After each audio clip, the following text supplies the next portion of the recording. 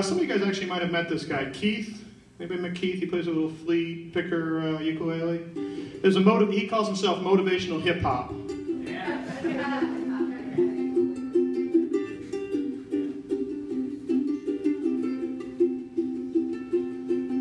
There once was a circus that would travel around from town to town, big top animals, clowns, and in the brown tent was a pregnant elephant. Listen up close, this is where it gets relevant. The elephant soon gave birth to a calf, and the calf stood up in just under a half hour. So they put a stake in the ground, and without a sound fastened a brace around the ankle of the animal to keep it contained. Initially he pulled at it, struggled and strained, until he realized he was fully constrained. Tethered to the rope, this is where he remained. Day after day he would struggle and jerk, but to his dismay it seemed that nothing would work. He quit pulling against the rope that was holding him back. No lie, he stopped trying, that's a fact.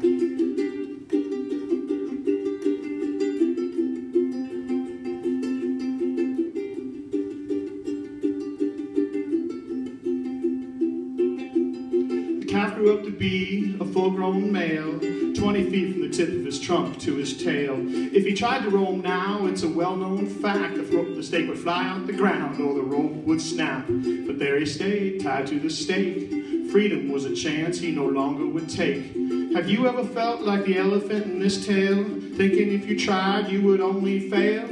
How many opportunities have we missed, restrained by walls that no longer exist, limiting the way that we think and we act? Let's make imagined boundaries a thing of the past. Oh, how many opportunities have we missed, restrained by walls that no longer exist, limiting the way that we think and we act? Let's make imagined boundaries a thing of the past. Oh, I don't know what that is.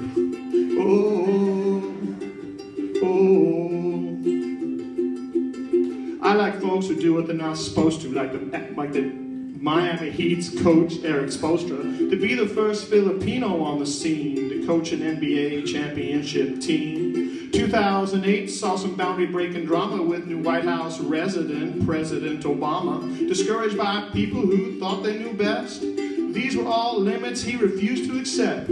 So take a good look at what's holding you back and question what you may have thought of as fact. Let the truth be a wind to blow these imagined boundaries away like smoke. How many opportunities have we missed, restrained by walls that no longer exist, limiting the way that we think and we act? Let's make imagined boundaries a thing of the past.